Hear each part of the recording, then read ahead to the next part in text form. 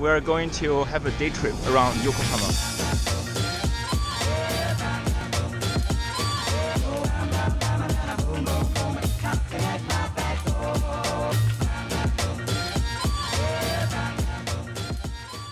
It's been already over a year since the time when I volunteered here and everything started on the YouTube and everything. I came back and the feeling is almost the same whenever I come to Yokohama. It's not the same when I go to Tokyo.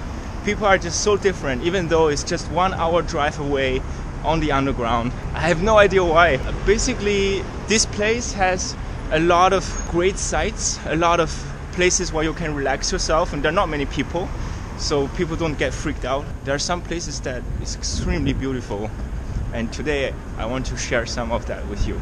We have a building shaped like a pyramid upside down.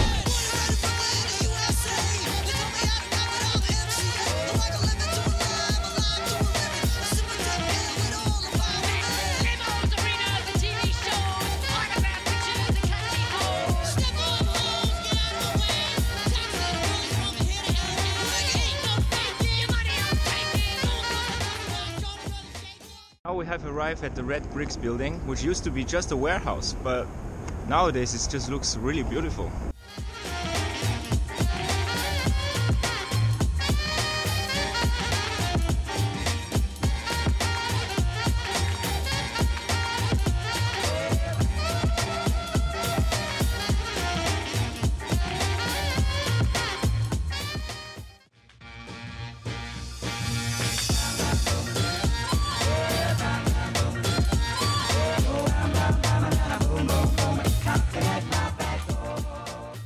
Get this.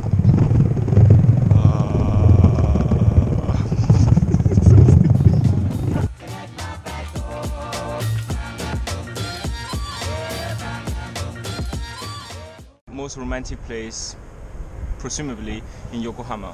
So you have here the Ferris wheel, the clock wheel, because there's a clock on it, and you have here kind of a bay area that is not facing the sea, it's like inside. So you have the landmark building, you have here a hotel and a promenade that I'm going to show you later on.